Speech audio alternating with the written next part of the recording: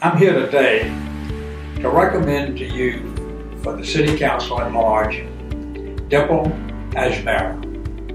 Dimple is a young woman who has a lot of sense. She's got a great business background, being a tax accountant with Deloitte and had worked for TIA Craft.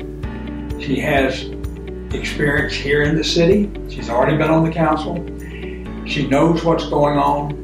She understands the challenges that face the city. And she has the energy and the drive and the understanding of our people. But equally as important, she has a moderate view of how to solve our problems. She does not believe in radical solutions, but rather working together and figuring out what it makes the most sense, both from a fiscal point of view and from what's good for everybody.